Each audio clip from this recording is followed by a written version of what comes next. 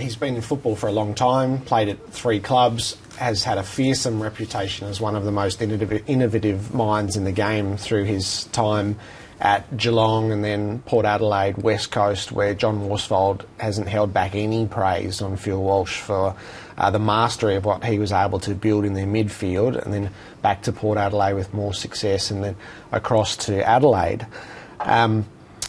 You can just... it's hard to imagine how his players feel this morning, just knowing what a shock it is from the outside.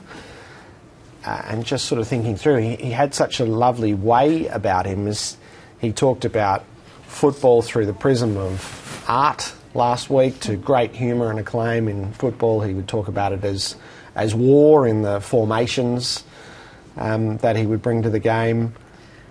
It's difficult. It's actually quite difficult to know what to say. He came when he got the job. He came over here and we sat down in the cafe across the road and just talked through his journey and why. And he had a great understanding of what he didn't have. So when he got the job, he privately took himself overseas and did a course about man management, because he thought that was his great failing. He knew football, he knew tactics, he was a demanding man.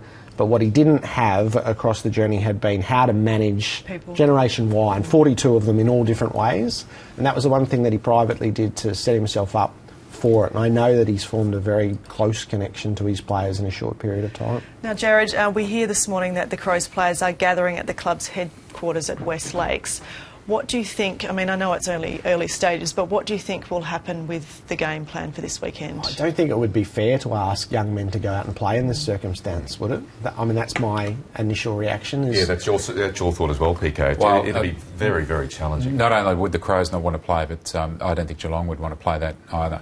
Just keeping in mind the close working environment that Phil Walsh would have with his assistants and the whole football department, not just the people we see running around. So these are young men, 18 to 32 years of age, and he's been their mentor, and across the past sort of 8 months their father figure and guiding them. I don't think it's reasonable to ask people from learning this news on Friday morning through to Sunday to even think about football, is it? Most people would take time off work with the shock of this news with such a figure in their life, let alone go out and work in that sort of public glare. And I imagine there will be a moment where, as happens in all walks of life, people come together and they galvanise and go, we want to do this for the person who has departed, but I can't imagine that that's Sunday.